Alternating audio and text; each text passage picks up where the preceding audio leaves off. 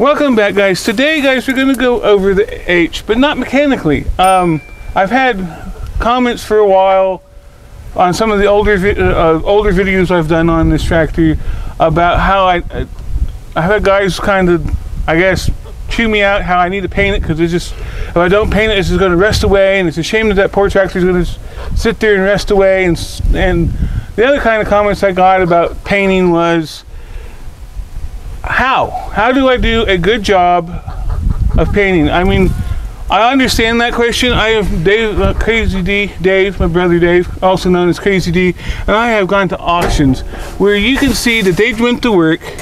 Instead of doing the proper work, all the detail work that goes into a good quality restoration, they just threw some primer over the rust and painted it, and you can see every little grain of rust, all the imperfections from the rust and such. And so I was talking to Dad about those comments, and he goes, you know, I have a pretty substantial background in painting, Dad. I mean, guys, if you ever driving around out there and you go past the construction area where they're drilling a hole underneath, like a highway and or such, and they're not using a ditch witch, they're using something like a straight line machine, my dad painted that thing. If you happen to have an early Heston swather, my dad probably painted something on that or prepped it. So let me go find Dad, and we'll get into where to start and doing a proper paint job on an old tractor like this. So Dad, I was telling the guys that you have some quite a bit of painting experience. I painted at Heston. I painted at Full Vision, the Kubota, the roll bars, tons and tons of those things, and cabs. Yeah, I've got a lot of stuff. So you was wanting to paint this thing. Yeah. I was looking at it, and I tell you what, to do a super good job, we need to go and sneak this thing at midnight to the car wash and wash this thing with hot water and knock all the grease and stuff off of it. I know there's some leaks I gotta and you got some leaks on the other side that I know you got to take care of. And then you need to take this tan work off. Yeah. And then we need to sand. Too bad we don't have a sandblaster. We just sandblast it real quick. Well, we don't, so I recommend us go get some sandpaper and sandpaper everything about 3 or 4 times till it's smooth. I gotta tell them that I've seen restoration jobs I have too.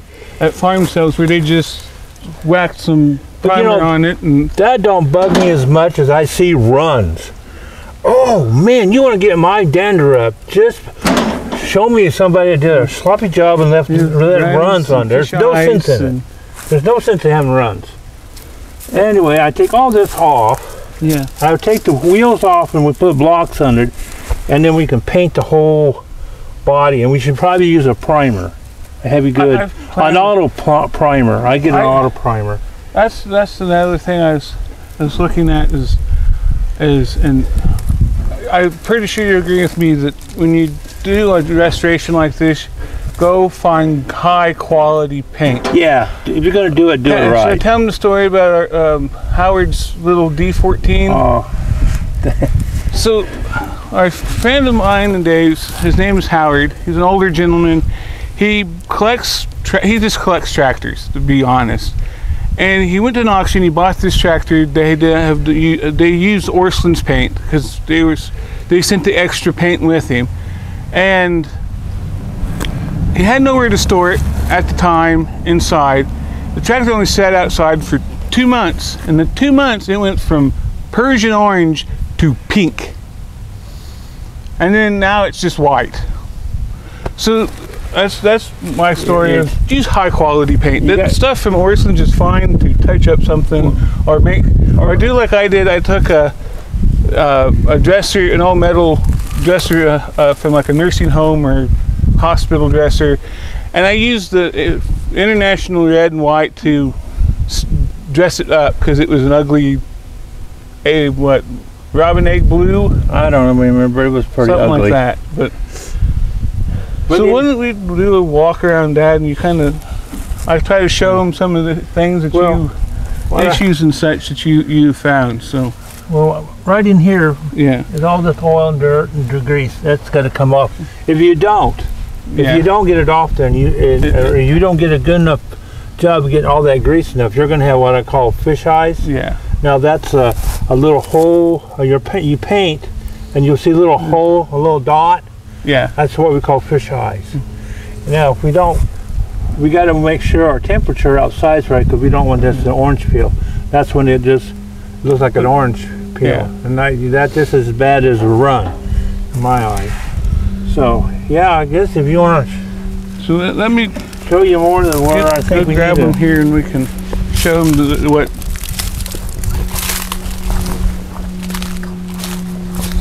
Yeah. See right in here, all this dirt Yeah. and grease. Well, I got to fix the bowl because it leaks. Okay, that's going to have to be, and you might want to. I'm thinking about just fully. take that bulb off I'm and gonna just take the heck out of it. So okay, and then over here on this other side, I noticed.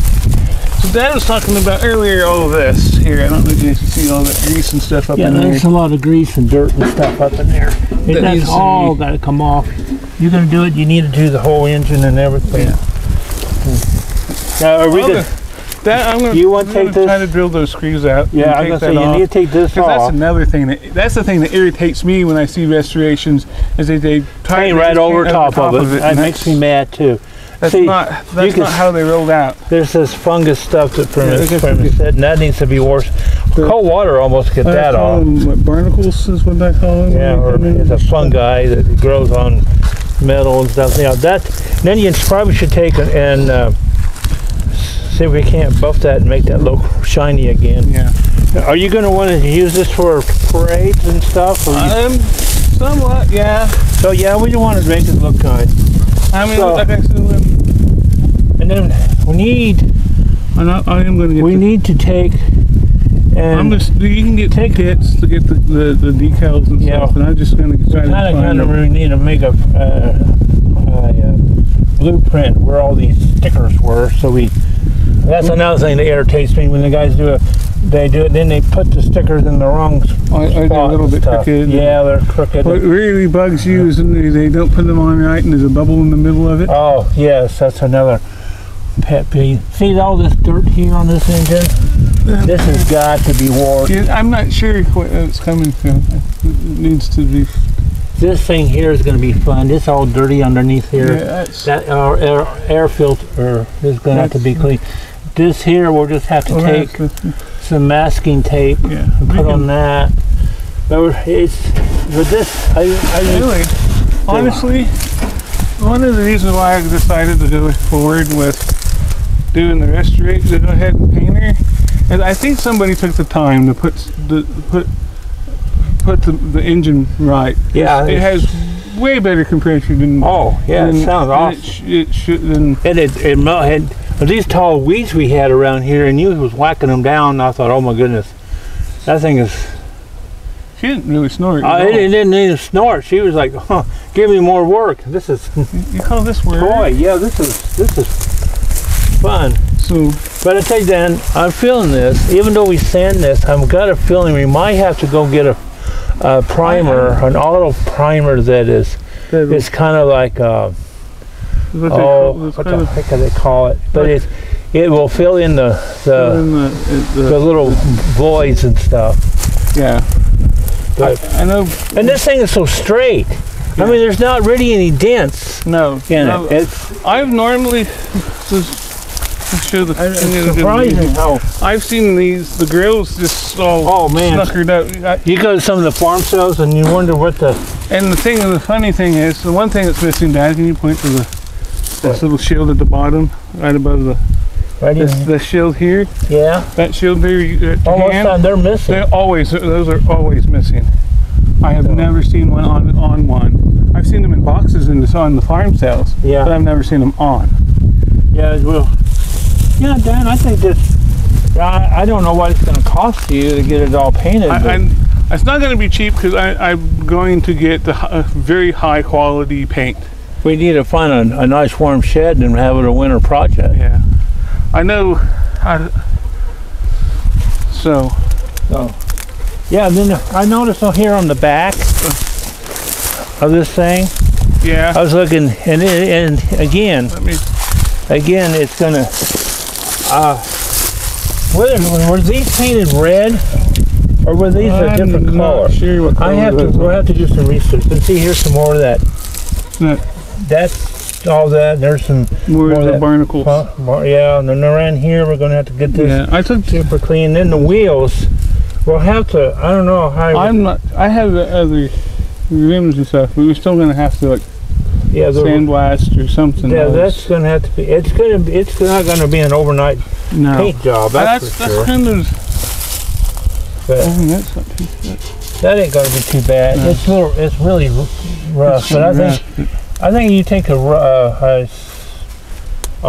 pretty heavy sandpaper and hit it off the first time, and then keep going down with your numbers until you got it really shiny and get it pretty nice.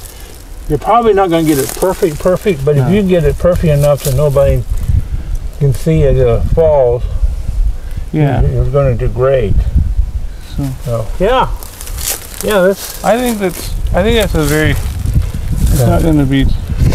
So to paint this thing back to a color that looks nice on it, it'd be whatever you do, just don't paint it pink. Oh, okay. I mean, I don't understand. Well, it's still kind of. I know the paint color it shouldn't really matter that much. No, I know. But the K-State pulling tractor that they have painted K-State purple still triggers me. Well, that's okay. I don't mind that because it's a college, know. And even if it's on the FFA guys, kids painted a tractor the school color, it doesn't bother me. But I just can't stand watching a pink tractor. I know there's some women that they're a tractor, and I don't know. I guess I don't know. I guess maybe something an old man like me just has to get over. So, all right, get over it, But yeah, Danny, I think you got. This thing's got potential. It would be nice to get it all painted. You're going to have to do the thing underneath. You're going to have to really spread that underneath. What I figured on to be the easiest way to do this, to paint this thing correctly. Do you think it'd be easier? I know it's a lot of work otherwise, but would it be easier if you broke it into its individual pieces, or? Well, the tin work, you're going to take all the tin work off. Yeah, I knew you had to take all the tin work off. And it would, if you want to break it down to parts, There's a lot of, this is cleaning underneath, so you have to do the belly pans and stuff. And finally, those leaks and stuff at it, and get that solved, because I don't think paint's not cheap, especially when you get a high quality. I don't know. I wonder how many gallons of paint this thing's going to take. I'm not sure. That's you need. Honestly, you might want to push the pencil a little bit and see how much it's really going to cost you. Yeah, that's the other part is you got to figure out what you can afford to do. Yeah. So this is, guys, it brings me to this is probably not a project that's going to be. It'll be a few videos. It's probably going to be a few videos, maybe in a year or two. Maybe even. Well, I don't know, about a year or two. I like to get on it here at least by spring and. Well, if you get such, but if you get it's a little bit warmer and the paint will dry, because there's quite a bit of. Yeah. Well, there's an art to getting the paint mixed right and such. Some of that auto primer, for some reason, you got to let it set out in the sun and bake for some reason. I don't understand that, because all the painting I ever did, when we primed it, most time was in the primer was in the paint. Yeah. And then when I mixed More I worried about is if I was gonna, how much humidity was in the air. If it was a real wet day, we put a lot of a heater in it, in the paint. If it was a real dry day, we did the opposite. Yeah. You know, we just kept. Well, and then in the wintertime, in the wintertime, it was not too bad because when it was cold, it was mostly dry. But yeah, it was humid. Well, it was snowy. Like it was a wet, snowy day. Yeah, we had to put a heater in it. Or in the cold, a real cold day, didn't you add some accelerant to dry sometimes. a little quicker? Yeah. So some of the places we had, of course, we had big old heaters they went through. And there's places I painted that I had parts screwed all over the place, trying to get the heat of the building to dry that stuff. So. Alrighty.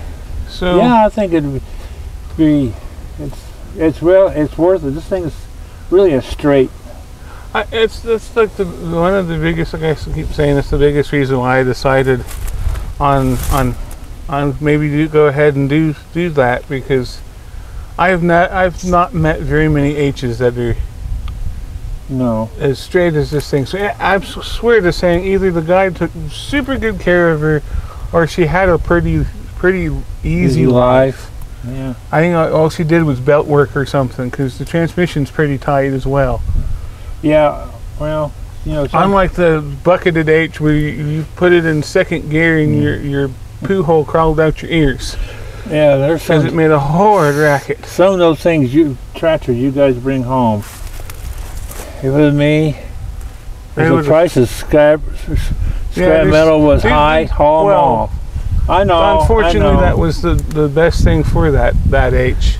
It was just the transmission was gone. It was gone. The only gear in that transmission that didn't make noise was road gear. Well, the motor was even sound like it was super overhard. It needed a full rebuild.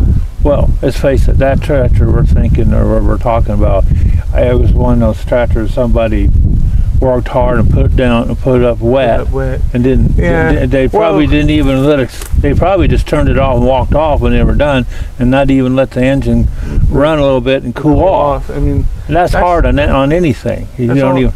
Scoop and poop is hard work. Yeah. On you and the equipment. Yeah. So, alrighty. Well, okay. Well, yeah, go for it. If you need help, I'll help you out. I'll show you what way you need to go. Well, I was hoping that you'd help with it, Dad, because I want it to look good when I'm done. Oh, it will. It will. Okay. Alrighty. We'll see you later, everyone. Bye. So, guys, I hope you found that information useful. If you're looking into doing a project like that, you're having a tractor you've rebuilt and such, and you were like, how do I go towards painting it? Well, I hope the video helped you out quite a bit. And so guys, I guess we're at that point where I say, if you like the video, give it a thumbs up. If you feel it's worth sharing, please do. You're not subscribed yet, go ahead and hit the subscribe button, and right beside it there's a little bell, and you go smash that little bell because it lets you know when the next video comes out. And like always, guys, see you next time. Bye.